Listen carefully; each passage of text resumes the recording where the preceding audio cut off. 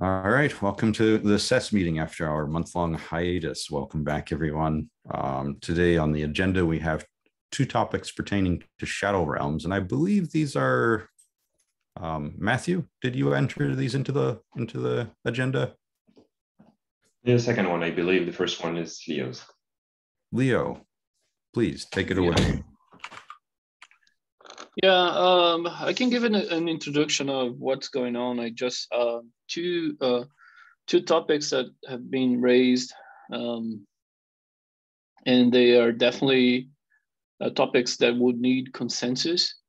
And we intend to go to the TC39 meeting after we have an informed decision at this meeting here, or if we need more meetings. But we definitely need like informed decision. The first one is a gap that was found in the specs, the stage 3 specs, where we create the wrapped function, but we did not specify anything about the wrapped functions name and length properties. There are some ergonomics. Is my audio and video working, or at least the audio? You're audible. You are invisible. Yeah, sorry, I don't have a camera. Should not try even to use a camera here. Thanks. I just saw like people freezing and turning off their cameras. So it was not specified what to do with the name and length of the wrapped functions when the import value or the evaluation of the evaluation result from the ShadowRealm evaluate ends in a callable. So we receive the wrapped function, but what is their name and length? So the question here is more on what it should be. I currently have a pull request with some pre-work done, leading to one direction, but also like it's not exactly the direction that that is my favorite. The current pull request is saying is getting the same steps, is cloning the steps from function bind, function prototype bind, and it's currently setting the name of the wrap function with a prefix wrapped space and the name of the function from the other realm. Remember that like the name property is not writable, but it is configurable. So kind of like its user, it's able to like user customization is possible in both ways, in both realms somehow, like if you don't have any control. And the current option, it follows the same steps from function prototype bind. It actually creates an abstraction that should be reused by function prototype bind, adding the prefix wrapped space to the name. And it does not account or does not try to observe what's the current name of the function. So if you send a function back and forth, as you always create a new wrapped, you don't try to evaluate or debox the wrapped function. You always create a new one. So if you send like 100 times, you're gonna have like 100 wrapped prefixes, unless you treat the name. For what I discussed internally at Salesforce with Karidi and Rick, we have no need for this prefix. And we kind of like, we don't love the idea of using wrapped as a public to become a like out of the specs user level name feature. Like we see no reason to set that into stone. Like wrapped is just like spec language. The concept of like something is called wrapped doesn't need to go to the language, but it resides only in the specs for now. If we do this prefix, we kind of like, we might be setting into stone the name of wrapped functions.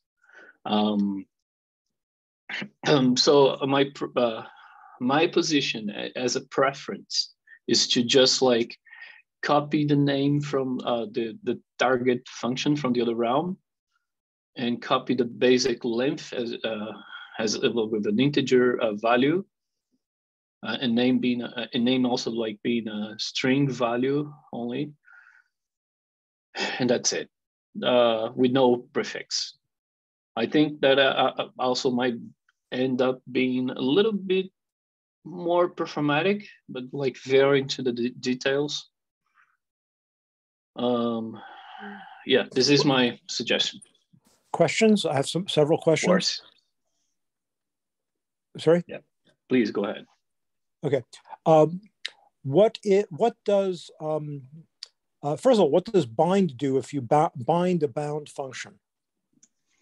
Bind gets only a string name, discards anything else, gets only a string name from the target function, and prefix it with bound space. So if you bind it, yeah, go ahead.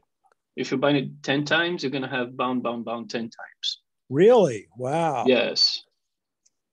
Okay. Now, what does function.prototype.toString.call on a wrapped function do? It prints like as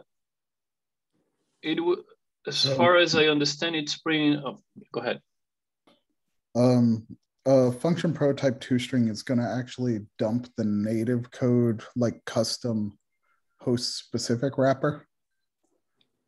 So they usually aren't executable. It may or may not show the name. It's not clear that they're banned on showing the name.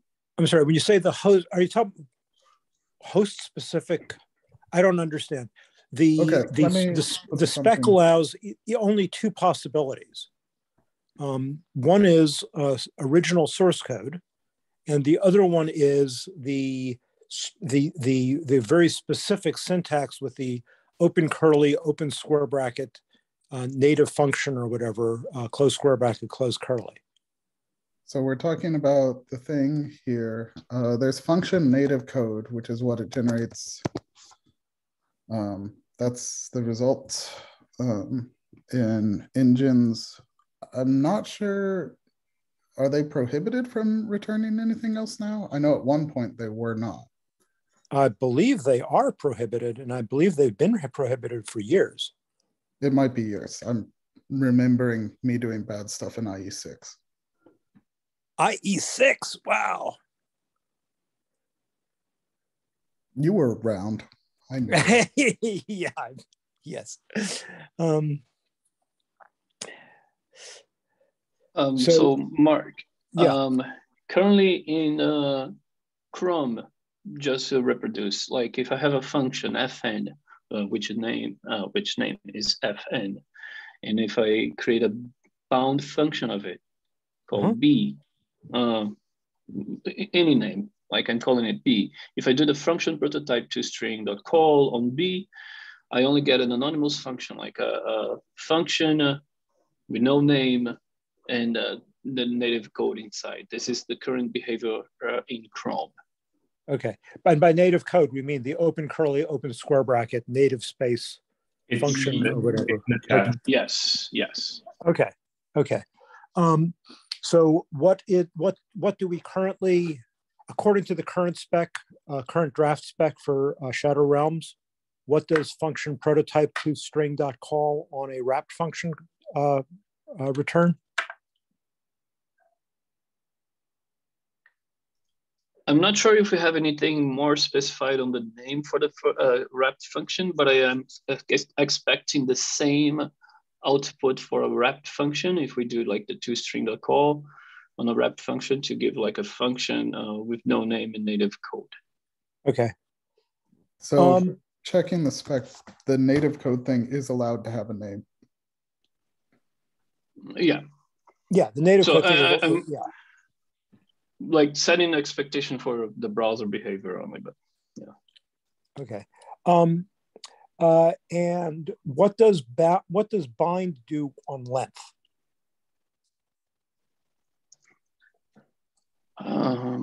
Sorry, I need to refresh my mind.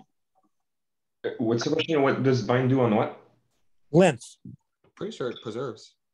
Not entirely. No. Yeah, a normal get. I would expect bind subtracts from the length. No, so that's the thing I just remembering here and looking at the code. That's why I needed more time. It looks for has own property length, only accounts own properties. If it's true, it gets the length property, and after getting the length property, it sets. It only copies the length property, the value of the length property, if the value is a number. It discards any other values. If the value is not a number, it sets the value of the bound function to 0. If it's an object, if it's a number object, it sets the new length to 0. If it is a number, it does check for infinity, etc. And if subtract it, I just posted in the chat. At least that's what VA does. It does subtract. I'm getting a length of 0 for a bound function where I bound an argument. Right. Every argument you supply reduces the resulting length by 1, subject to clipping. Good. And if you only supply this, since this isn't counted in argument length, I presume that case does not subtract. Correct. Okay, so I think that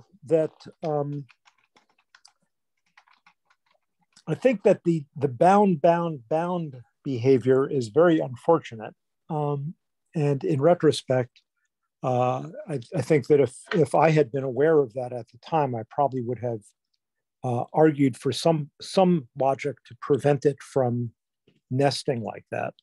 For bound functions, it doesn't matter that much because the typical use case doesn't keep rebinding it. For wrapped functions, the typical use case will keep wrapping it, and in fact, not actually wrap it when it wraps it, because if a wrapping of function foo is behaviorally identical to the final wrapping of the function foo. The fact that it's going through an intermediate wrapper is actually not observably part of the semantics in any way, it sounds like, except for this wrapping of the name. So let's start with the following question. Hold on one sec. It's not part of the behavior at execution of the function. However, it was behavior at the creation of the function. This is set done at the creation. Yeah, right. But the question is, okay, if we specified that the semantics of creating a wrapper of a wrapped function was that since the wrapped function knows the original function, would there be any observable difference other than the name if we specified that the result of wrapping a wrapped function is that you got a new wrapper of the original function? I thought we discussed at some point there might be regarding the observability of the lifetime of the realm and revocation possibly in the future. Oh God, the observability of lifetime is just always coming back to bite me. Other than observability of lifetime, there's we're trying to do this very, very delicate dance around implementation freedom versus strong enough constraints that you can write meaningful programs. Yeah. So let me say, aside from observability of garbage collection lifetime through weak references, aside from that, is there any observable consequence of change? And aside from the double wrapping of the name, is there any observable consequence of saying that a wrapping of a wrapped function creates a new wrapping of the original function? I'm going to answer really quick. I think we talked about being able to introduce revocability in the future, but I don't know. That would be the only thing I can think of.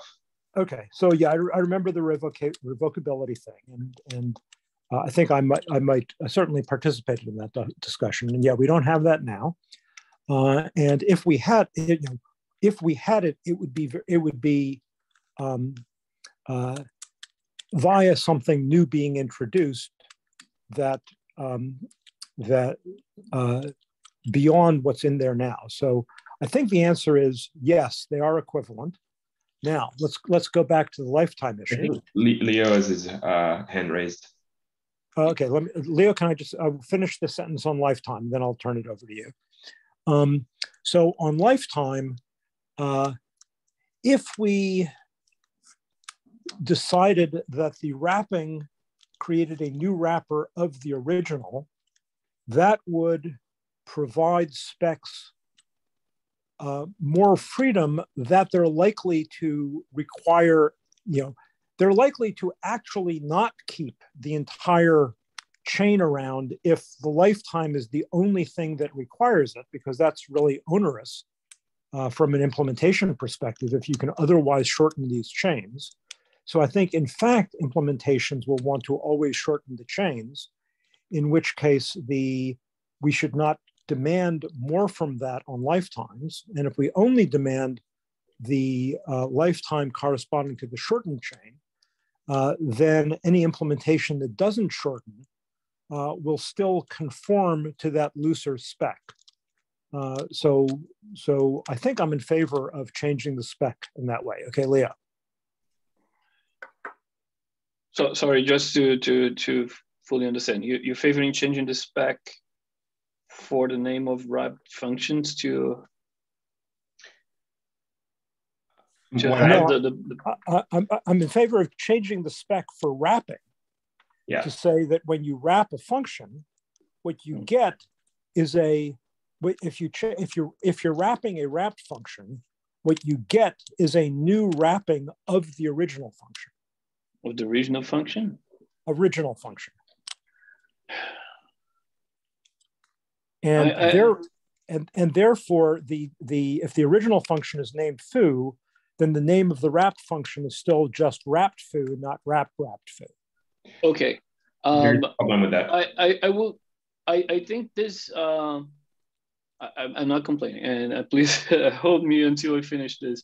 I think this is a special treatment, but I think it's fine because the next topic will be about a special treatment, and like observing that the object is a special object. So this object is a wrapped function. So let's give it a special treatment. Let's get the target and create a new wrapped function. So in this sense, I think it's going to be fine. Although I have just another comment about the wrapped functions.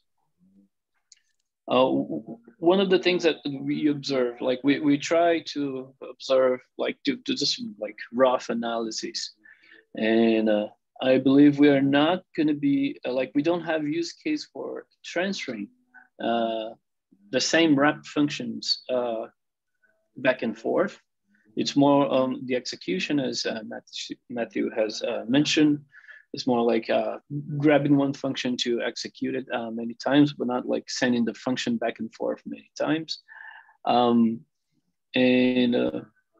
Still, this name is user configurable.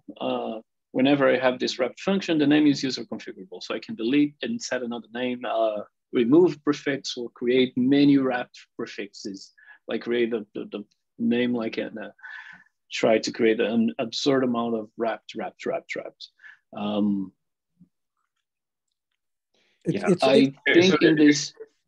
think this points to a problem with the unwrapping. There's two problems with it. This configuration problem, and also if you take the name of the original function and the length, when you rewrap it, you would have to cache those original ones when the function was originally wrapped and copy those from the wrapper, or else you would be able to observe when you rewrap. Yeah, that's a good point. That's a very good point. Yeah, in the same line, when you have like, if you just wrap the target function, the original function, one of the things here, it makes more sense for me to just reuse the name of the target. So you don't have special treatment. Like if you're, let's say, if you're wrapping it for the first time, you give a prefix, but then if you wrapped it again, you get the target, but now it's like, you disconsider the wrapped because you cannot account for that. So in this case, I don't think the prefix is helpful at all. Like I would be interested in not having a prefix. That's what I was going to raise as well. Yeah. Yeah. So the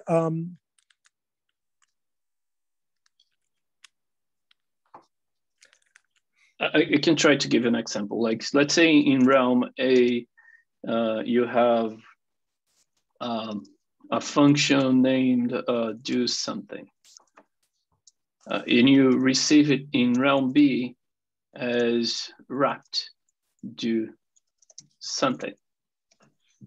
When you send it back to realm A, you can just call it again wrapped do something, but everything would be like okay-ish, but this is user configurable. So let's go again on realm A, you have a function that is called do, like my original function name is called wrap do something else. It's not actually a wrapped function.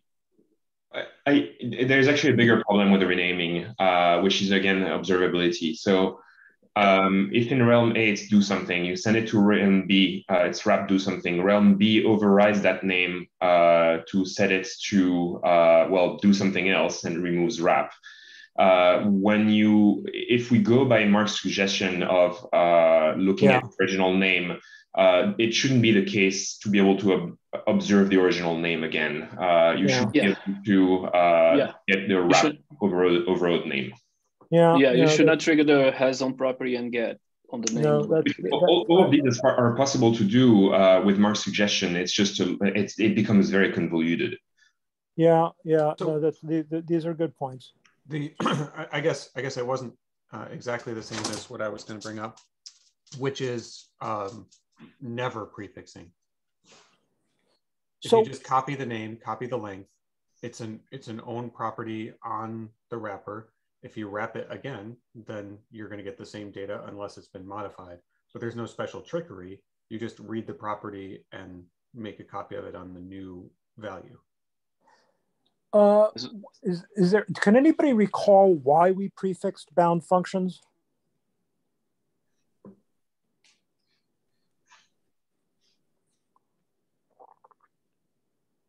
Okay, I might have been the only person of us who was there at the time, and I don't remember. I would like us to see if we can find out what the rationale was for prefixing bound functions.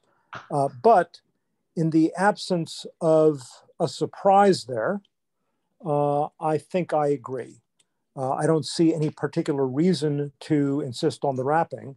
However, on the lifetime issue that Matthew brought up, now that we've discussed it, I think the lifetime issue should allow the implementation to shorten regardless, in terms of not keeping the intermediate wrapping around, because after creation, even if we're taking the name from the intermediate wrapping, once we've created it, there's no reason for the second wrapper to keep the first wrapper around. So implementations will, in fact, at least sometimes drop the first wrapper if only the second wrapper is being retained. And we'd like the spec to reflect the shorter lifetime that implementations will actually want to implement. so I still think that creating a wrapper of the original function, but using the name and length from the wrapper at creation time is still something we should transition to.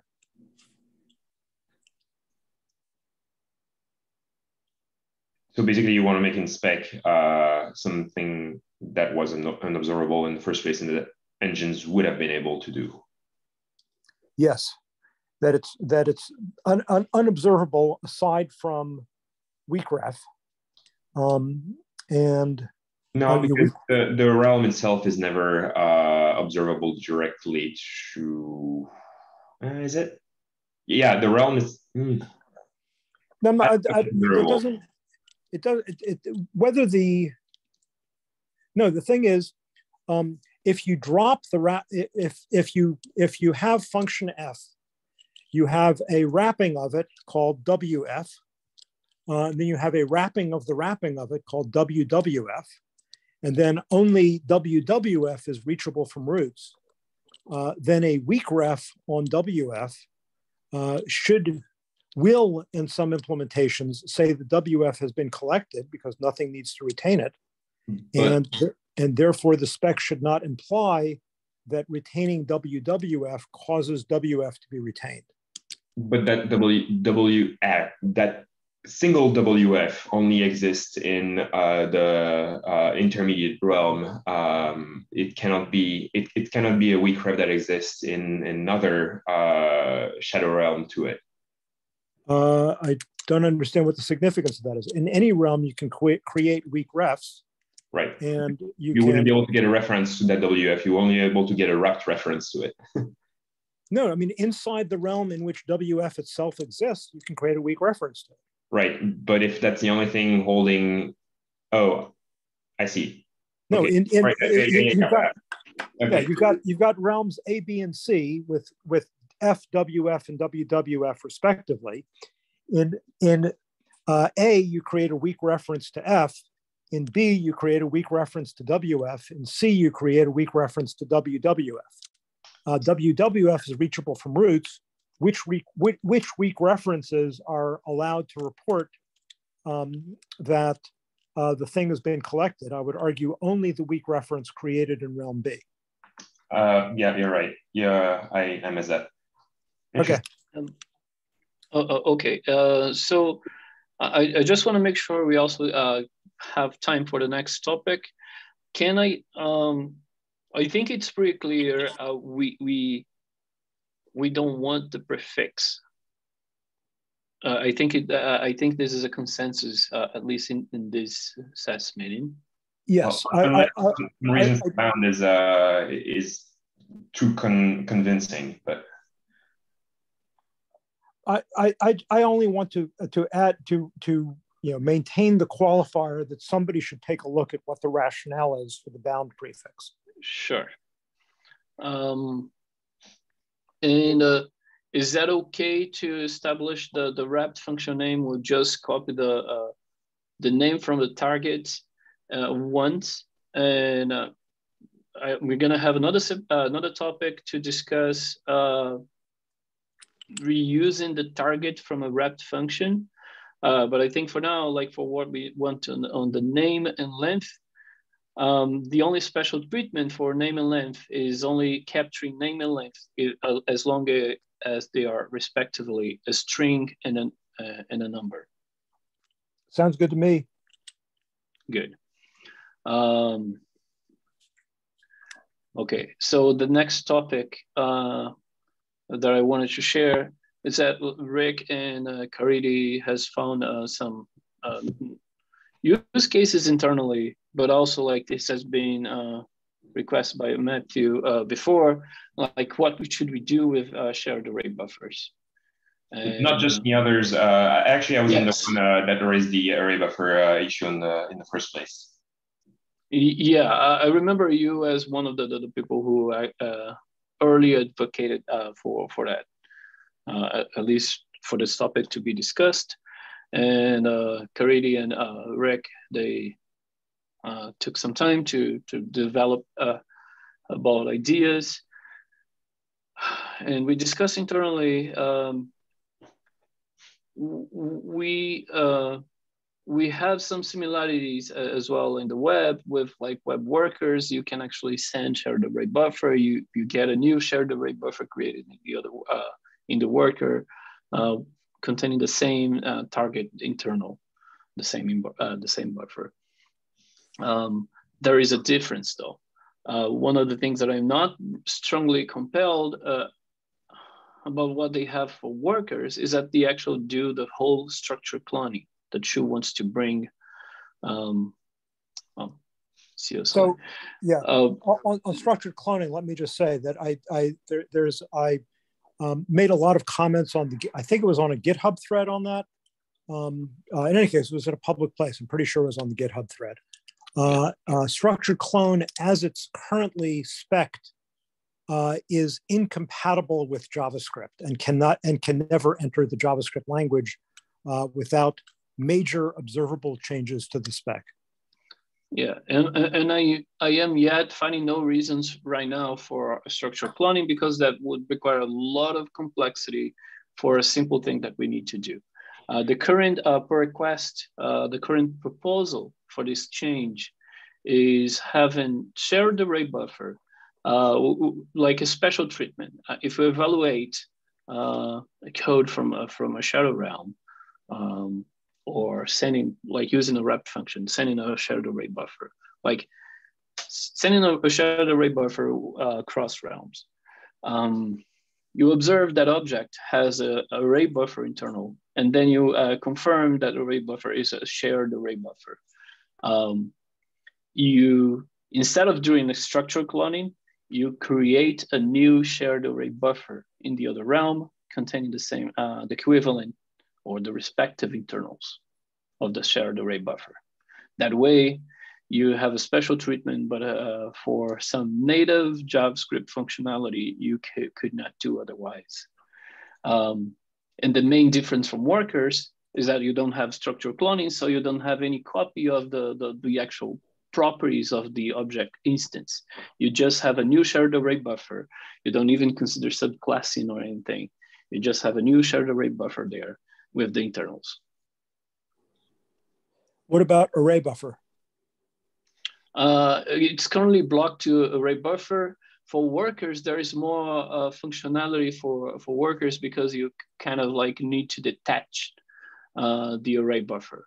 And I'm not touching that point yet. So my pull request is currently just working with shared array buffers. So have you and Kerry looked at my alternative proposal? Not much. That's one of the things I actually I asked Kerry. There's been a company wide thing happening this week. I'm just not attending right now because I'm actually changing teams as well. Just news to everyone, and so I'm not in this. I'm not. So let me try to sum up the guest I wrote on this. It's in the agenda. I'll post it here again. My concern with your approach is that it introduced a precedent for implicitly allowing some non-primitive and non-callable through the callable boundary. And it's also a precedent, it's also a solution that doesn't solve for every type of more complex object that may want to be shared. Array buffer being an explicit example, where array buffer has, if you want to transfer from one realm to another, you have to explicitly express your intent to detach it and no longer want to use it. So this simply passing as an argument to a callable, it doesn't leave any place to express that intent. And that's why I believe an implicit, which is basically a simple clone, is not the right approach in my opinion. My proposal is for an explicit clone. It's not a structured clone. However, it is API compatible for now to eventually possibly build up to something similar to structure clone in a way that would satisfy Mark's issues about breaking JavaScript, current JavaScript invariants. So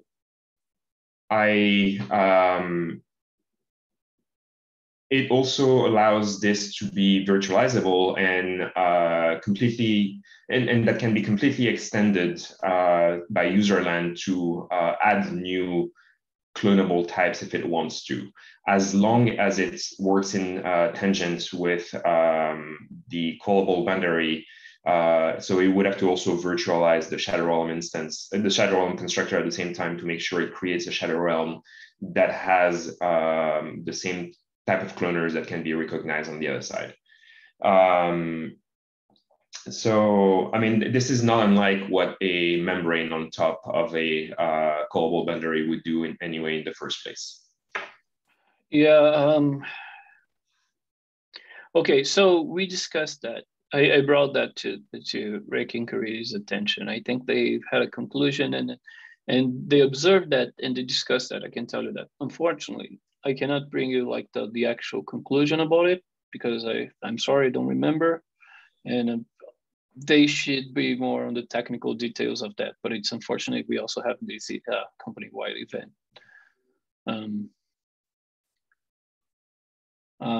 Yeah, but I still, what I can tell, and this is just like not enough for a discussion, but it's they still prefer going through that route as like for simplicity. They can give more details. I agree it's more simple for now, but it really introduces a precedent that I'm not comfortable with. One of the things for this precedent, for introducing this precedent, it's actually, I think this precedent would be similar to what Mark said, like if those guys have a special treatment for any kind of object, you do the same treatment for wrapped. Like if you just reuse the target of a wrapped function, yeah, you observe the internal, like, is this a wrapped function? So you reuse that, the target. It's not quite the same though, because we're talking about the callable boundary recognizing other things, where instead of the callable boundary recognizing its own things. Yeah. There might be, yeah. Where the callable boundary recognizing its own things can be virtualized again, because you can just return a function that recognizes its own wrapped things. So you can always wrap yourself. You cannot introduce a hook that would wrap the recognition of something else. Funny enough, you bring. I'm starting to think about one thing. I believe this pull request is actually creating a new array buffer in the other realm. And this new array buffer is actually getting the intrinsic shared array buffer and creating a new instance. So even if you virtualize everything, you get an instance of an actual shared array buffer. So if you don't treat that, you could probably have access. So you already have that with wrapped functions anyway. So the membranes would need to handle those too. Okay. Sorry, I was just traveling, letting my mind travel here through, yeah, what we received in the other realm. Are you saying that if you had denied the shared array buffer constructor in the other realm, you would, that introduces a way to reintroduce it? No, it doesn't introduce anything. When you create a wrapped function, you already have some sort of access to the function.prototype, like you have access to intrinsic. So if you don't treat that the wrapped function,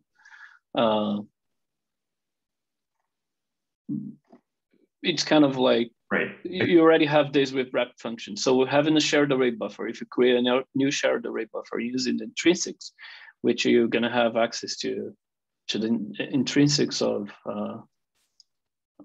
to the intrinsics in the other realm. The other realm also needs to give some treatment to that received shared array buffer. So that's not, I'm sorry, it was just like lowly thinking here. Okay, I'm not following it. When you talk about intrinsics, you're talking about the same thing that we sometimes call primordials, just the pre-existing original objects? Yes. And what's the significance of that? I'm not understanding this. I was just thinking, like, in my case, in my current proposal, if I transfer a shared array buffer, the other realm receives an actual shared array buffer and not something that I've virtualized on top. So it still needs treatment in the other realm. Let's say, like, I replace the global shared array buffer name with something else. But when I transfer a shared array buffer, I still use the original shared array buffer. Okay, okay. So what did you mean by treatment? My treatment is if I have a virtualized environment, if I have any control, if I replace the shared array buffer, I need to account like for these received values. I cannot just expose to the user. I see. Directly. Okay. There is, however, a function, the function prototype, which you would be able to get at through the wrap function, is undeniable, where the shared array buffer constructor and prototype are deniable. Well, the wrap function, yeah. If you're like if you're exposing the wrap function to a user, you cannot expose it directly because they still have access to function prototype. That's the thing. Like, shared array buffer is not creating a new precedent on this part, on actually exposing the primordials, because wrapped functions already has access to the primordials. But as I say, wrapped functions are like the function prototype is undeniable. You can always get at it through syntax. Where you cannot get at the shared array buffer prototype through syntax, you can deny the global constructor, and then that realm would never have access to it. And now you've introduced a way of just bypassing that object as an argument from another realm.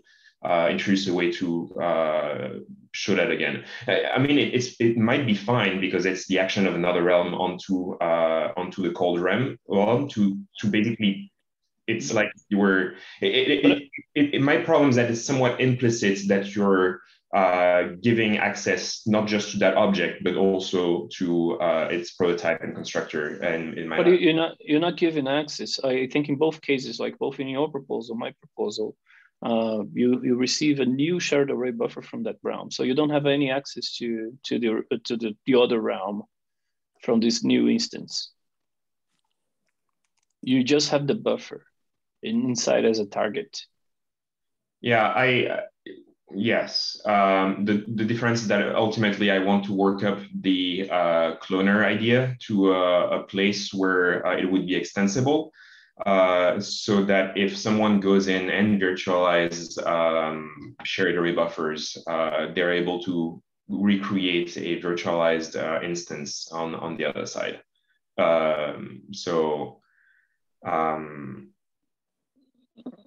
And this is where I'm concerned by creating an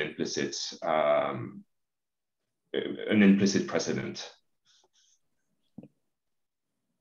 So just to be very pedantic about the term undeniability, it is the case in that quite often one internal method will refer to intrinsics, and therefore if that internal method were to be observably called, then the intrinsic it refers to might be undeniable, but we don't.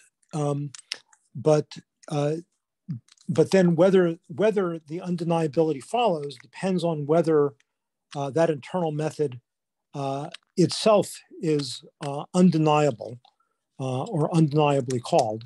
So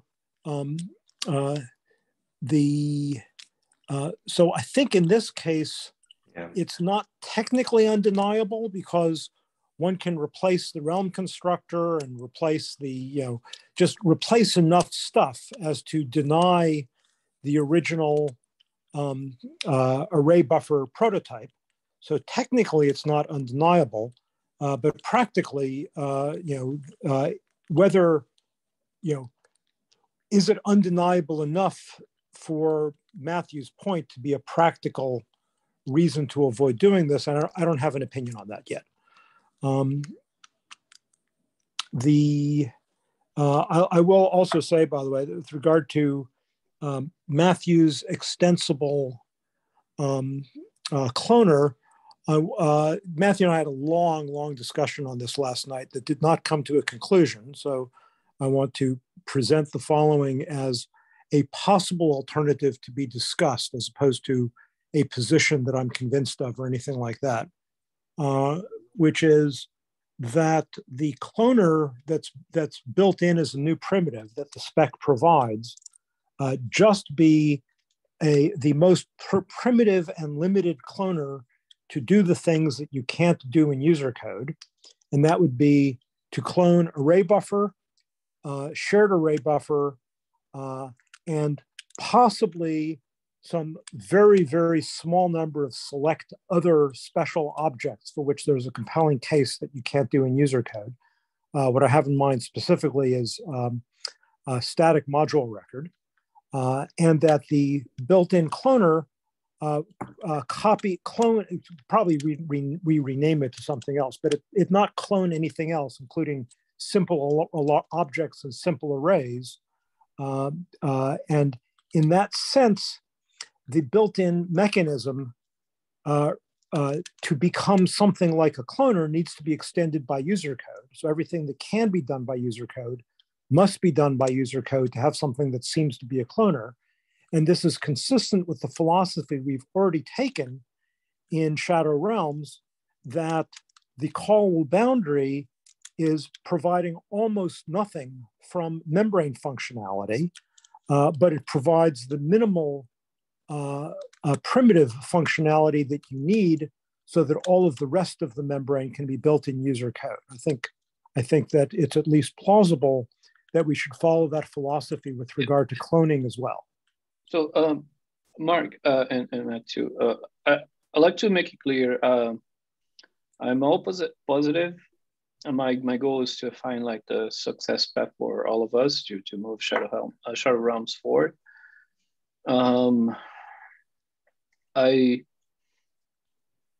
My personal note is just that Matthew's approach is a little bit over complex. Please take it with a grain of salt. Of course, like I have some preference for the simplicity, but I also understand like the reasons as you're putting down here, some of the reasons. Although my personal note doesn't mean anything. I need Karidi and Rick, and I'm gonna send to them like a notice, like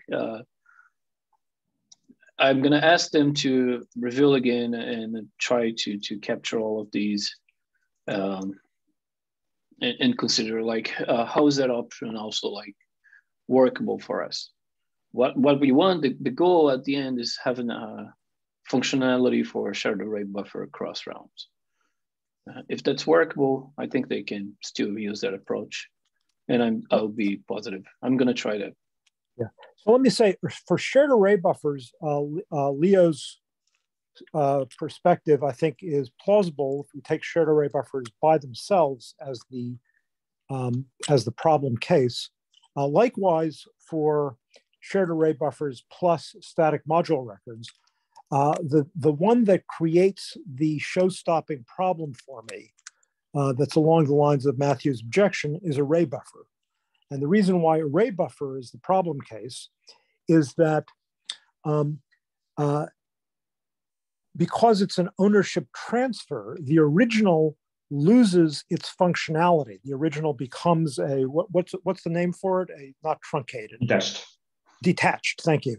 The original becomes detached, whereas for SharedArrayBuffers or anything else, just going through the call, for SharedArrayBuffers and all the things that currently go over SharedArrayBuffers, that go over the callable boundary, like functions, and if we added static module records, that all of those things, the original has no loss of functionality. So having it simply encounter a membrane and having it get shared on the other side does not cause a local surprise. Detaching is a local surprise, and that's where Matthew's objection that there has to be some expression of intent, I think, has a lot of force. And just as also as another note, Shu himself asked for this topic to be a follow-up proposal and not a stage 3. I think for what we are discussing here and like not having a final conclusion, as like we continue to investigate, I think it's reasonable to have this as a follow-up and not block stage 4. Oh, I completely agree. I didn't even know that incorporating this in the existing proposal was being considered. Yeah, in this case, like for name and length, we want it for stage 3, as right. We believe it's a gap to the specs. But for shared array buffer, I think it's pretty reasonable as a follow-up. I agree. So I think Perfect. This is a good place to draw this meeting. Does anybody object to closing on this note? I'm good. All right, awesome. Please stick around after we stop recording. I have one question. Yeah, of course. Awesome. Thanks. That's a call.